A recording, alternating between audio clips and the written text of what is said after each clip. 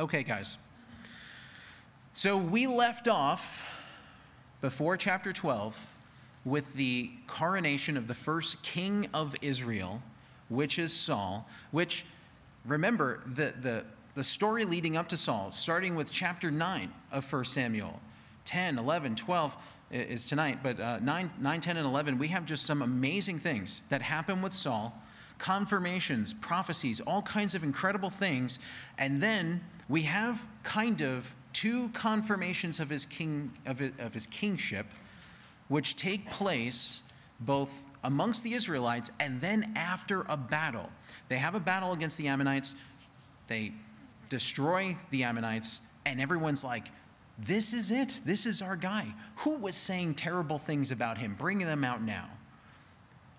But the point is, we're in a transition phase right now. Let's do a little show of hands here. Do we have any people in the room that are leaders that have ever had to transfer the baton to someone else, to the next group of leader, the next generation or something like that? Anyone in this room ever have to pass that along? Kind of, sort of. I'm seeing a lot of military similarities here. Okay.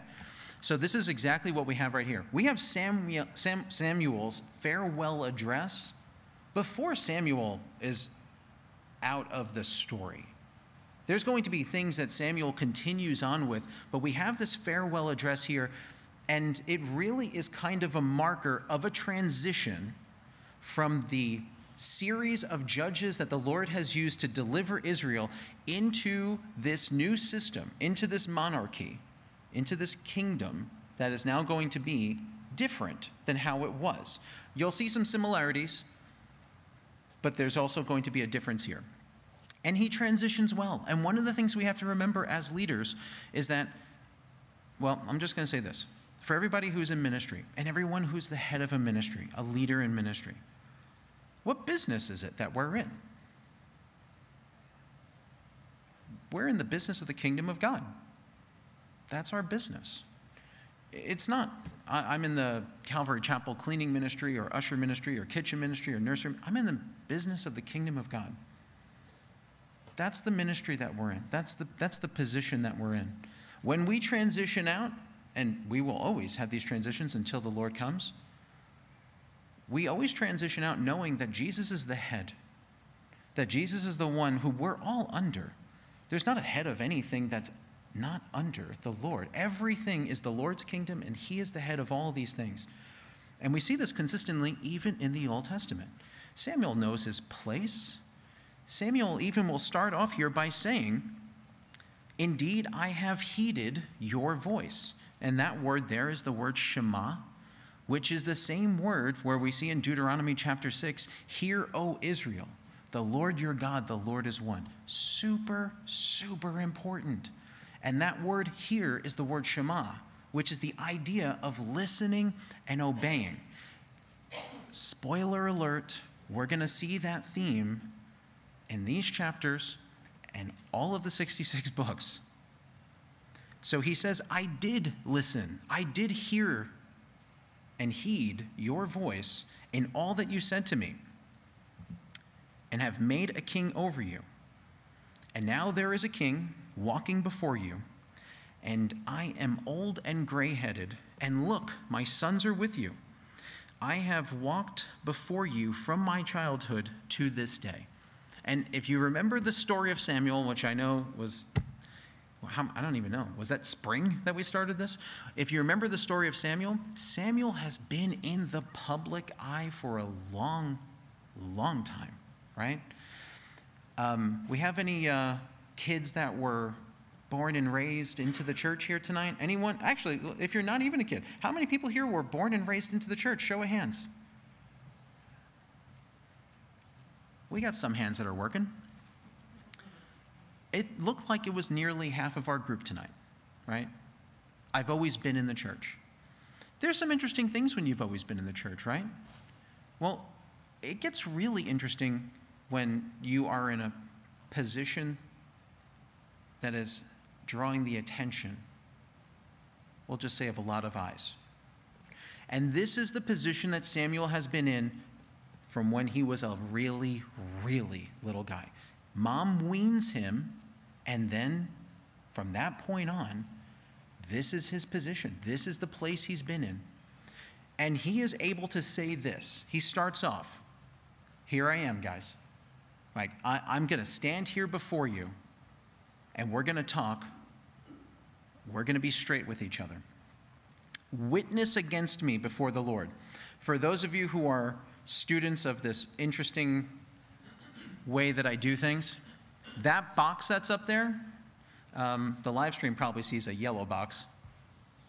Ours is not so yellow. But the box right here under witness, every time you guys see a box tonight, little bonus, this is going to be a Hebrew imperative verb. Imperative verb. That means it is a command. This is not, he was running to the store. This was go run now, right? So it is a command. And he says, witness against me before the Lord. I'm commanding you now to be a witness of everything that you guys have seen. And before his anointed. His anointed is who? Do we remember? Saul, the person who he just anointed. Whose ox have I taken? Whose donkey have I taken? Or whom have I cheated?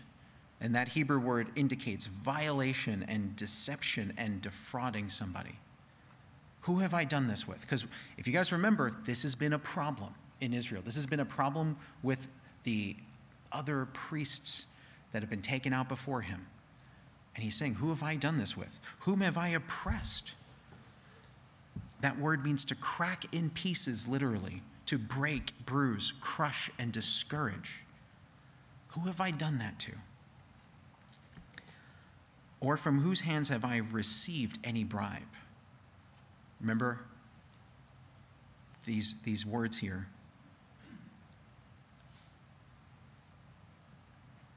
With which to blind my eyes. I will restore it to you. So something I was thinking about here. I don't know that anybody in this room is really in such a position that they're getting bribed or getting bribed often, right? Like that's just maybe not this crowd tonight. But I mean, just think about the math here on this. I bet people in this room have had people who have tried to manipulate and persuade and sway them, right? And this could have been done with lies, but it very, very often happens with something that we refer to as gossip. So I'm going to gossip about a person, right? And the idea of that is manipulation, perverting justice towards that particular person or character. And what he's saying is, in all the things that would be in the area that I've been called to, I have not compromised. And if I have, let me know so I can restore it to you. And just a quick little side note, I will say this. Again, we talk about leadership again. Something to think about with leadership also is if you are in a role of leadership with your family, right? You could be someone who has children, and so there's leadership there. You can have other roles of leadership in your family.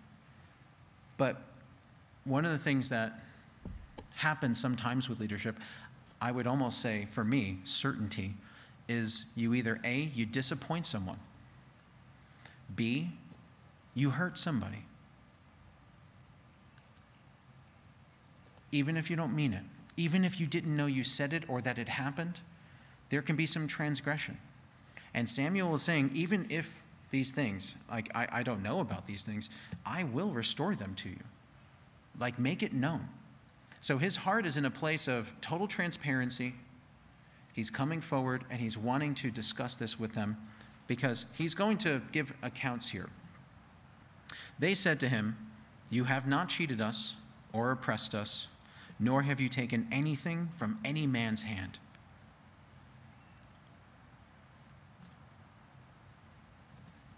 I think that we might overlook that really quickly. And we can certainly appreciate the significance, the depth in which a nation can say that about a leader, right? I'm not going to get into politics, but that's a tall order today. But let's take it away from that, because I don't like getting into that. And let's just look at this and see if these words would match up the same if we were in a room with everybody that we knew, like Samuel was. All of our friends, all of our family, all the people we're in church with, and ministry with, and coworkers, and all that kind of thing. And everyone would be able to say, you have not cheated or oppressed. You haven't taken anything from any man's hand. This is great integrity. Then he said to them, the Lord is witness against you, and his anointed is witness this day, that you have not found anything in my hand. And they answered, he is witness. So we're all on the same page. We're all confirmed. Then Samuel said to the people, starting with verse 6, it is the Lord who raised up Moses and Aaron, and who brought your fathers up from the land of Egypt. Now, therefore, stand still. There's our command. We see that verb right there? He's giving them a command. Stand therefore, that I may reason with you before the Lord concerning all of the righteous acts the Lord which he did to you and your fathers. So he's basically going to go over, and honestly, this is a really brief list, the goodness of God. Here's the character and nature of the God that you serve. When Jacob had gone into Egypt, and your fathers cried out to the Lord, then the Lord sent Moses and Aaron, who brought your fathers out of Egypt, and made them dwell in this place. And when they forgot the Lord their God, he sold them into the hand of Sisera, commander of the army of Hazor. So like I said, he covers a lot of ground really fast. We went from Moses and Aaron in Egypt, coming out of Egypt, forgetting the Lord their God, and then when they were finally sold into the hand of Sisera, this is in Judges 4:2. So we go from the beginning of Exodus all the way to Judges 4:2. That's all covered right here. But, big but here. With everything that we just went over, right? This here in the red, I'm going to make it a different color now. This word forgot. This is the word, it's not the same as forsake, and we'll see that later. This is to mislay. And I was like, mislay? I haven't used that in a sentence in a hot minute. But it literally means to place something where it doesn't belong. What they had done with the Lord was they placed the Lord where the Lord was not supposed to be placed. Exodus 1, Judges 4. The best way I can sum up so much of tonight is the Lord takes massive, giant concepts, sins, accountability, and he simplifies it into some very, very simple things. All that happened, the totality of everything that happened, is they've misplaced me. And so as a reminder to that, I brought them into the hands of one of their enemies, the commander of the army of Hazor, and then into the hand of the Philistines, and into the hand of the king of Moab, and they fought against them. Let's just pause there for a second. One of the nice things, truly, really, let me just be very honest with you guys. One of the nicest things about my job, one of the easiest things about my job, is I know God is always right. That's my starting point, right? So when I read some verses and I read how the Lord allowed the enemies to come in and to have their way with God's people, this one and this one and this one, because I know the character of God, because I know of the qualities and the attributes of God, because I know of his ways, I don't have to jump to conclusions that are not true. That's really important. So as these things are happening, which are not small matters, We know that through all these things, that God is working these things for good. Well, what does that mean for us? There's probably things that have been the biggest challenges of your entire life that really, and I don't mean this in any hurtful way, I think you know that, but they wouldn't necessarily compare to the occupation and even some of the wars and atrocities that Israel has faced, the enslavement with Egypt and so many things that they have faced. It's a big deal to us. And it's enough to maybe shake our faith a little bit. And what the Lord is trying to do with all these things is this conclusion right here. Again, this is simple.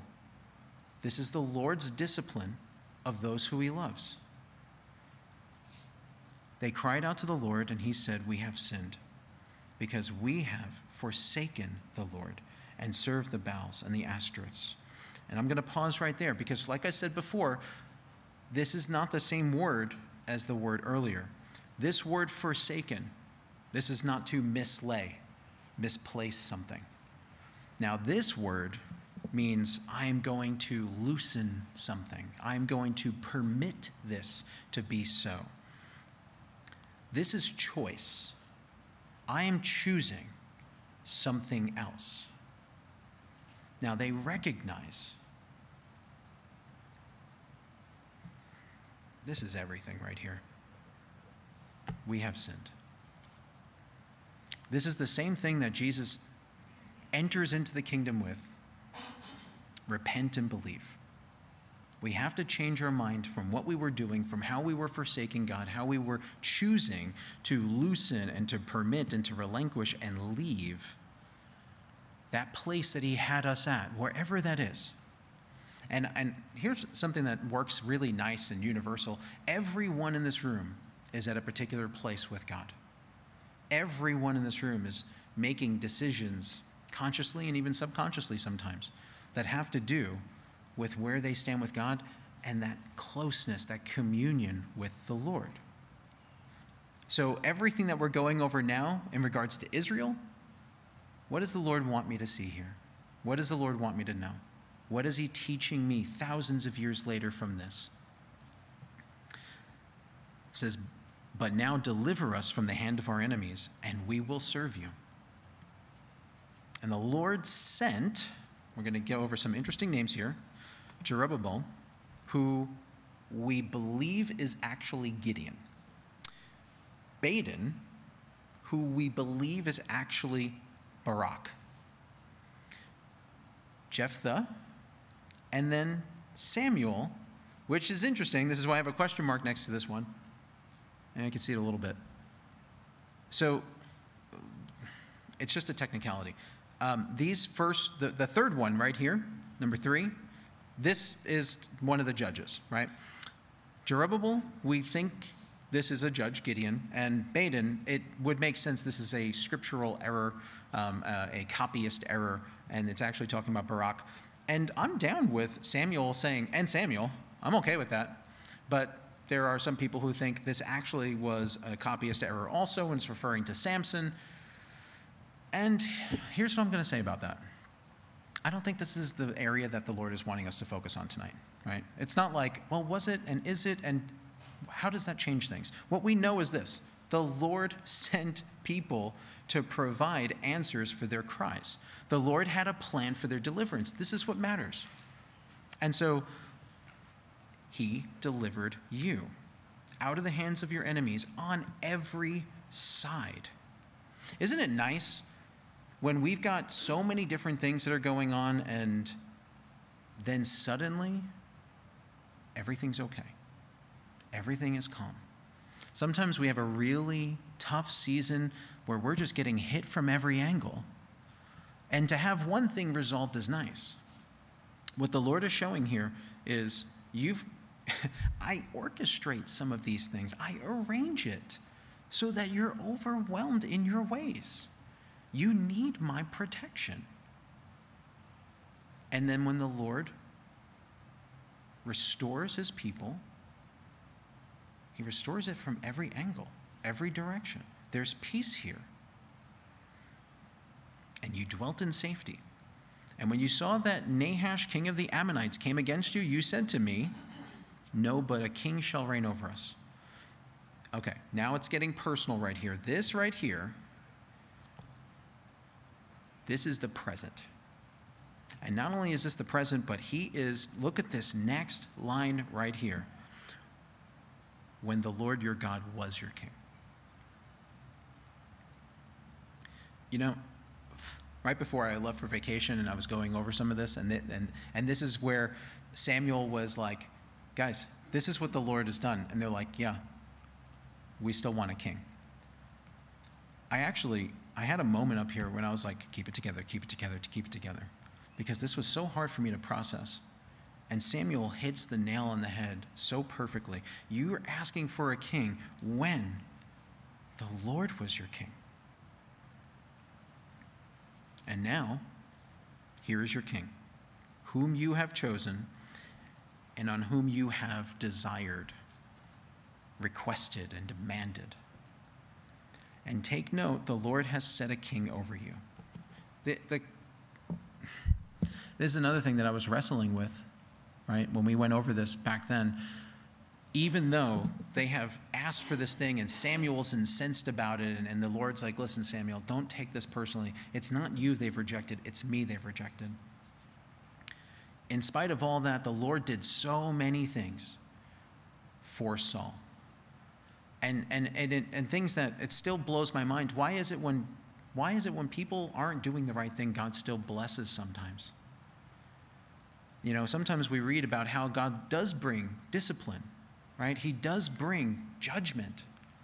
And yet, God also does some really, really mind-blowing things, really gracious and loving things. I am thankful that I am a parent who can understand that to some degree. I can understand to some degree how children can become rebellious, disobedient, wayward. And it can cause some sleeplessness. It can be really hard and really challenging. And you'll never stop loving them. And ours is finite. Ours is corruptible. Ours is not his. And so it really doesn't surprise us when we see God blessing those who have been sinning. But he keeps on trying to restore things back to what he's made them to be, right? And so that's one of the questions for us still today. Lord, what have you made for things to be? What have you made for me? What have you made for my life? What is it this season that it's supposed to look like, that you want it to be? And then we get into verse 14. He's going to give us really good news, and he's going to keep it super simple.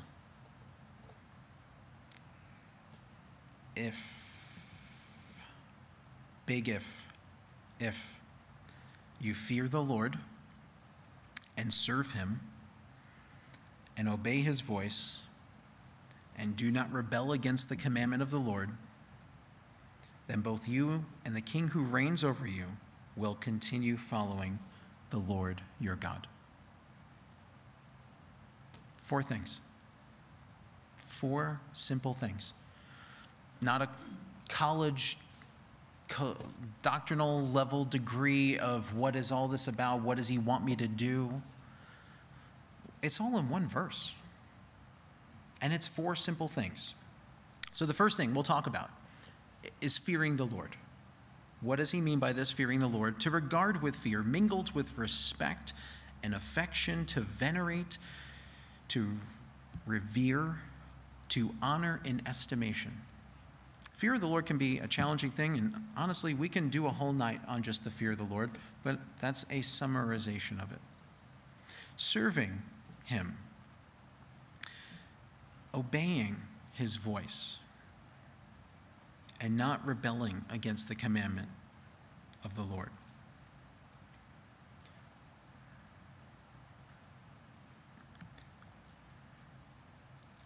There's something to be said in all of this about going through the motions and missing the Lord in the process of it.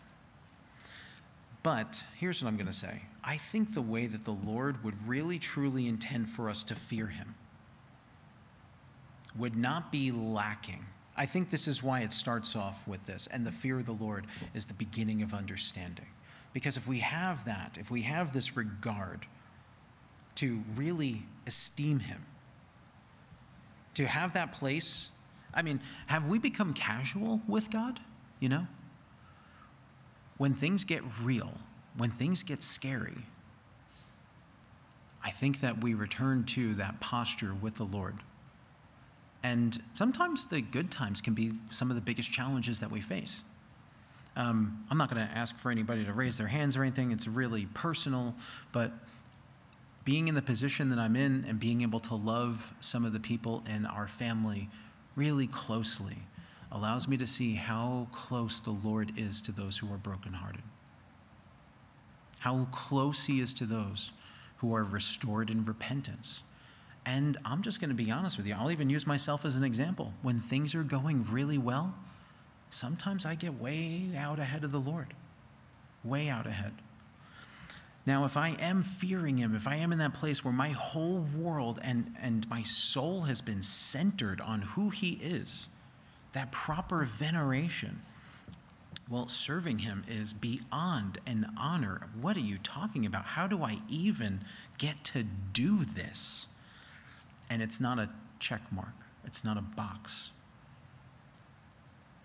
Obeying his voice is one of those things that will never we're never going to outgrow this. We're never going to outgrow, Lord, I'm listening, and I'm ready for what you have for me. And if the answer is always yes, my dear brothers and sisters, if everything the Lord always presents, if the answer was always yes and amen, like that song, then I think that we would probably save ourselves a lot of trouble. And we would really get to know God even when the thing that he's calling us to may not make sense, or when our flesh is maybe screaming for us to go in another direction. And this comes down to trusting the Lord. But if we rebel, which God has seen from us from the very beginning, right? If we have that rebellion against the Lord, and we get to the place where we're putting off his commandments. And just think about that. I mean, so tonight I highlighted imperative verbs. This is one of the most simple ways to observe the things that God is calling us to. I actually have it in my software so that I have filters on it so that every time there's a verb, it's yellow. So it's like, ooh, actions are happening. But every time it's an imperative verb, there's a box around it. It's actually a double box. I want to pay attention as closely as I can to those little nuances that I might have missed if I was just reading over it. So I have this especially set up so I can really pay attention.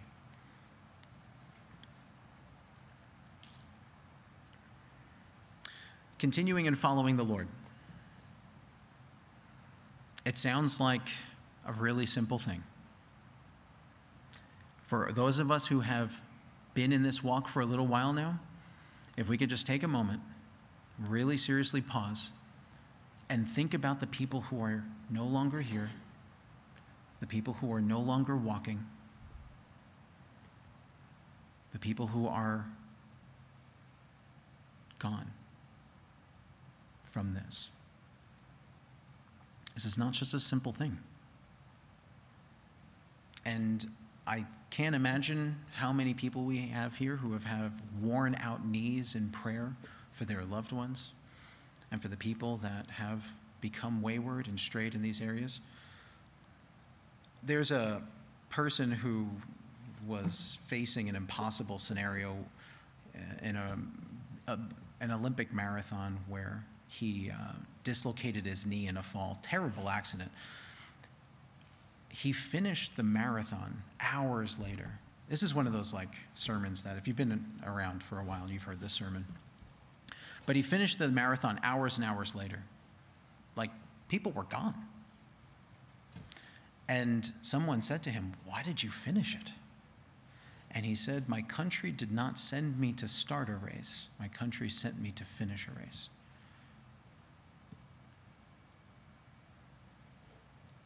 There's a lot of people who aren't with us today. I've been in youth ministry for over 20 years. The majority of those kids are not with us today.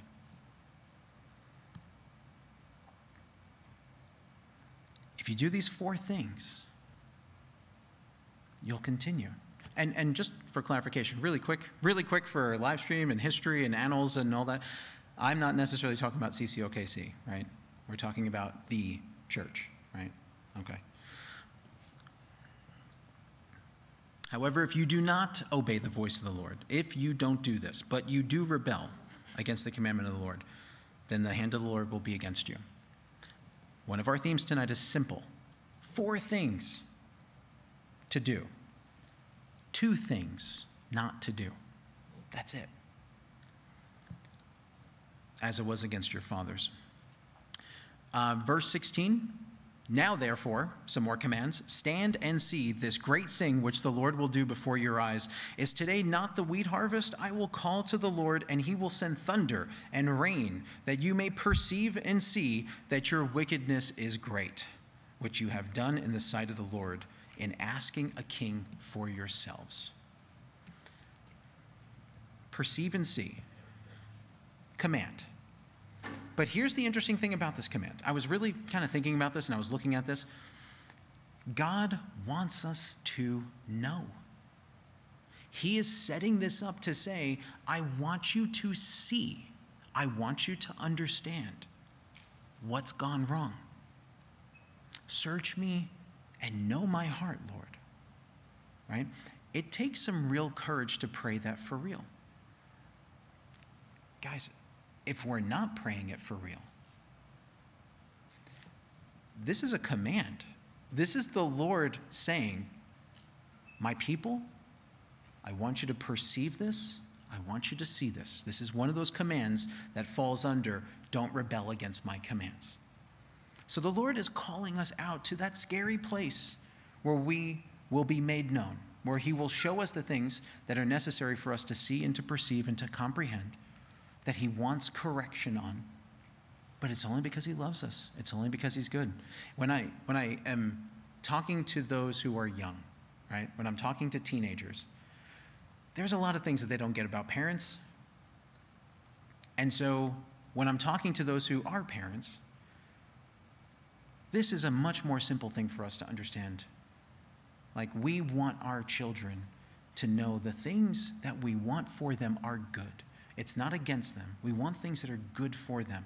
Love corrects, and God is trying to correct in the most simple of ways, but he doesn't want us to be afraid of coming to him for correction. He wants us to have that proper fear of who he is, but not of being corrected by him. We should have fear by taking up sin and thinking that we can do so, because our Father who is loving won't intervene. So Samuel called to the Lord, and the Lord sent thunder and rain that day.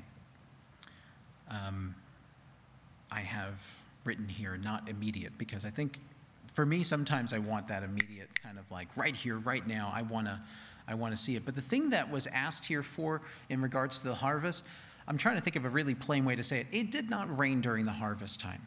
All right, so for him to ask for that would not be too dissimilar with the idea that today he would say, I'm gonna show you that the Lord, this is of the Lord, and I'm gonna ask for the Lord to make it snow in August.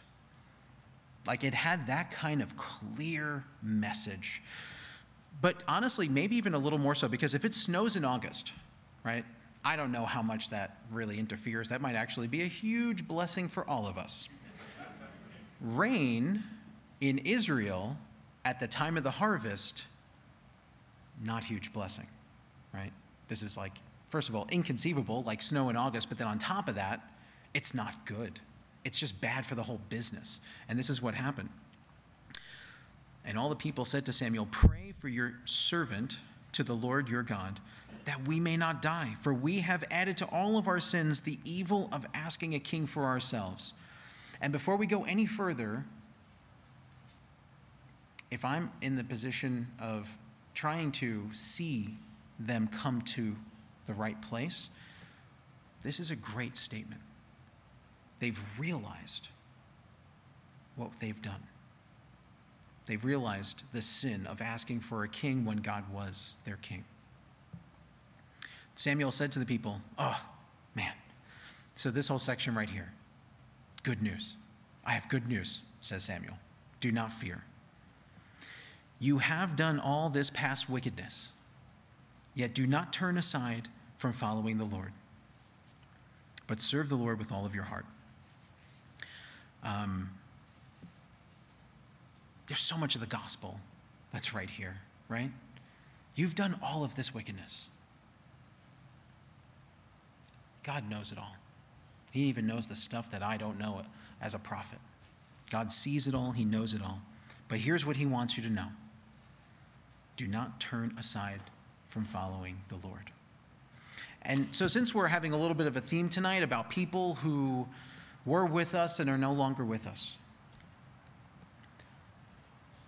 I can tell you, and maybe you guys can concur, give me a nod if you can concur if you've been here before, you're sharing hope with someone. You're sharing the gospel with a person who has already known the gospel, right, and walked away from the gospel. And they have said something like this: it's too far. I've come too far. You don't know what I've done.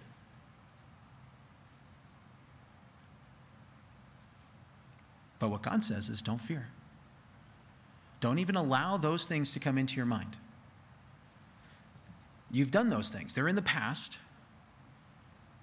Now, don't turn aside from following the Lord. Serve the Lord with all of your heart. Do not turn aside, for then you will go after empty things, which cannot profit or deliver, for they are nothing. I don't know everybody here, and I'm not presuming to judge erroneously. But I think it's safe to say we all go after empty things, right? This is what an idol is. It's something that replaces the place that the Lord would have for us. That goes back to that new word that maybe it's just new for me. But that word mislay. I have misplaced something. I have placed the right thing in the wrong place, and now I have the wrong thing in the wrong place. I've gone after empty things. This is as simple as it is. Don't turn aside, because that's going to happen. And so the Lord might be speaking to all of us tonight. Come back. Come back from those empty things. Come back to the things that are not empty. I am not empty. I am the good news. Come back. These things are nothing. Oh, a side note that I had on this. This is what I usually try to help people. I use this simple phrase. What is going to matter in 10,000 years? Right? What in your life is going to matter in 10,000 years? What hobby, what interest, what passion, what pursuit, all the things that are going on in your life. Because the reference of 10,000 years is just, what is it? It's eternity, right? That's beyond here. It's just something that's beyond our scope and span of this life. Because we might think like, oh, I love this. I could do this for the rest of my life. Well, this matter then. There are some things that we can be about today that will matter in 10,000 years. And then there's everything else, which just won't make it. It's going to burn. It's not going to have the place. And this is why the Lord is saying, these are empty things. They're not eternal. And sometimes they're just straight up imposters. It's a counterfeit. And the Lord doesn't want us to have counterfeits, just like as parents, we don't want our kids to have counterfeits. We don't like lies for the ones that we love. I'm going to say something here for just a second. Because we may have kids, but we may have spiritual kids, right? The ones that we've taken under our wing, the ones that we've walked and helped nurture this faith, answering questions, laboring over them. And we sure don't want to see them get caught up with counterfeits, just like our own kids, because we love them. Verse 22 says, "For the Lord will not forsake his people because of his great name's sake, because it has pleased the Lord to make you his people. Moreover, as for me, far be it from me that I should sin against the Lord in ceasing to pray for you." Wow. So we have someone who's not, he's talking with people who have really just messed up, right? And I think we all have been there before, where we're talking to somebody who has made a mistake, messed up. But his message is, I'm not going to stop praying for you. In fact, what I'm going to do is I'm going to teach you the good and right way. Brothers and sisters, a serious moment from me personally. We need to take this to heart. We need to continue praying for people. We need to come alongside them and teach them the good and right way. This is the way that Jesus showed us. This is what the church is called to. This is not the same thing as being in a service and sitting and being part of the attendance. This is the active body that is ministering to people the good news continuously. And this is something that we are all called to. Amen? Only fear the Lord and serve him in truth with all of your heart. Keeping it simple again. Fear the Lord, serve him in truth with all of your heart. That's not going to end up checking a box. This is exactly what Deuteronomy 6 is about. This is exactly what Jesus said is the most important thing. Loving the Lord your God with all of your heart, all of your mind, all your soul, all your strength. Loving your neighbor as yourself. Simple. Guys, isn't it great that a God we will never, ever, ever begin to come to the end of, we'll never stop learning, keeps it so simple for us? I need that. Sometimes you get up here and you had the kind of day where you feel like you fell off a tree and hit a lot of branches on the way down. Sometimes you have those days. And sometimes there's no pulpit involved, but you've been messing up for a while. And then the Lord brings about a person and a conversation where you're sharing the good news. Actually, here's what I'm going to do tonight. I'm going to close this verse out, and I'm going to close out with a situation and a story. Yeah, it's just 12. That's what we're doing tonight. For consider what great things he has done for you. But if you still do wickedly, you shall be swept away, both you and your king. And I just wrote fair, right? Like, is that fair? All right. So here's the situation I was in. It's probably a good idea to call you guys back up here at this point. So we'll have the worship team come back up. And I was in a situation where I got discouraged. You ever, I don't get discouraged too often. When I do, I hit the discouragement iceberg, right? It's probably, if I'm looking at the full time elapse, I would say every 3 years or so, something like that, I hit one of those things that I don't come out from easily.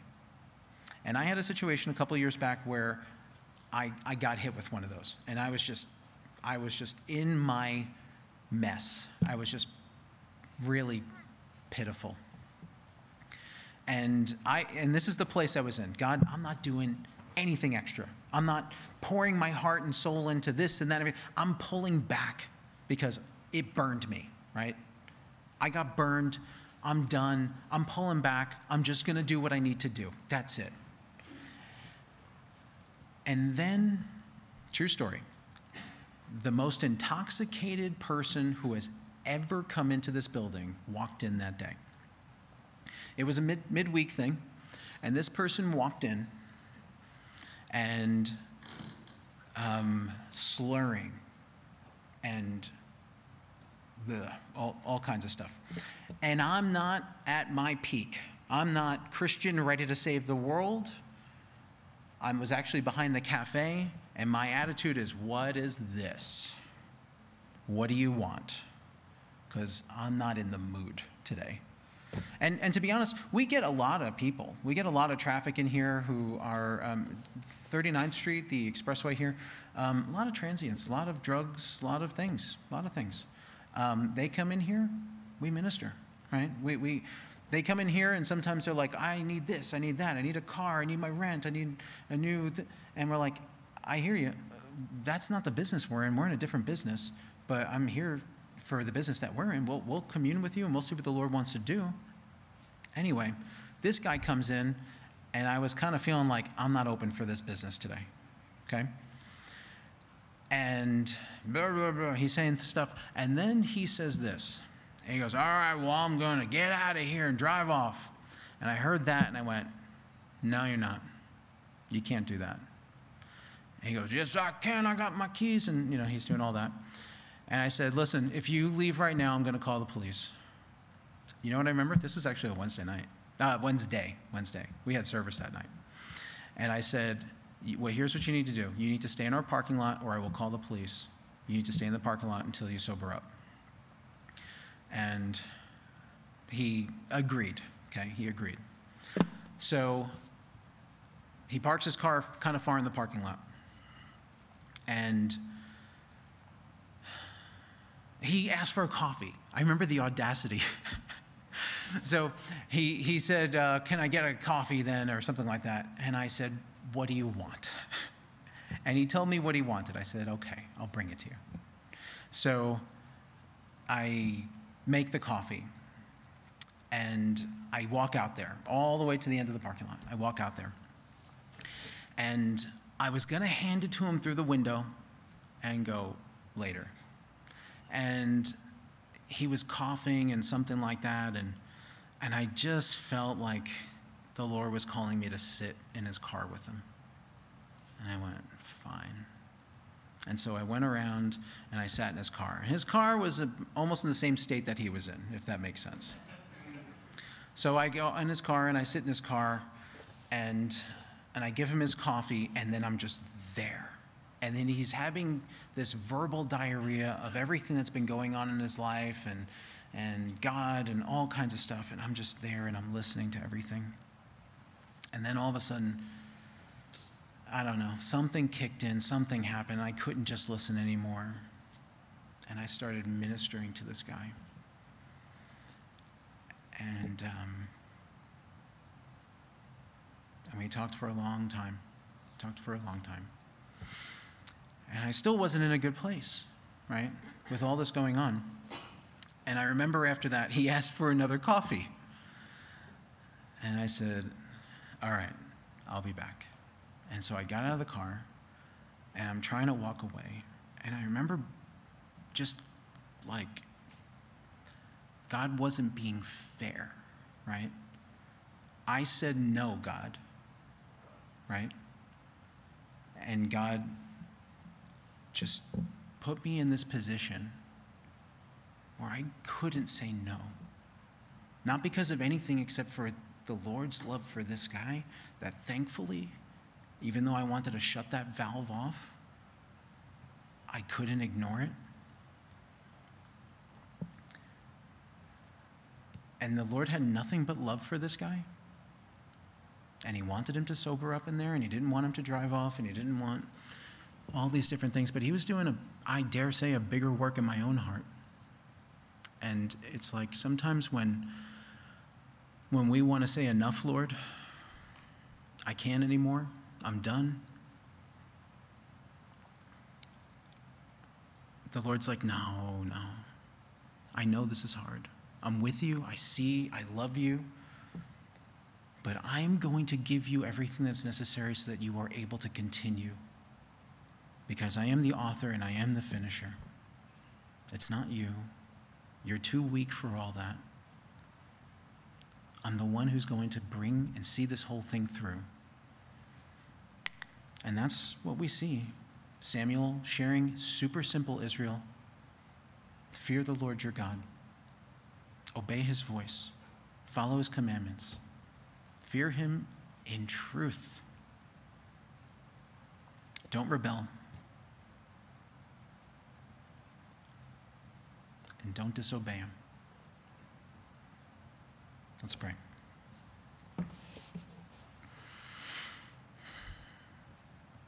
Thank you, Lord, that you don't listen to us sometimes. That you're a God who loves more than our requests. That you have a bigger plan, a bigger picture, that you've called us to so much more. I pray, Lord, that tonight that we can commune with you and that we can see what you want us to see. I ask that you would speak to us and make things clear. At the same time, Lord, we want to thank you and worship you for your long-suffering, for your steadfastness, because you are such a good Father. In Jesus' name, amen.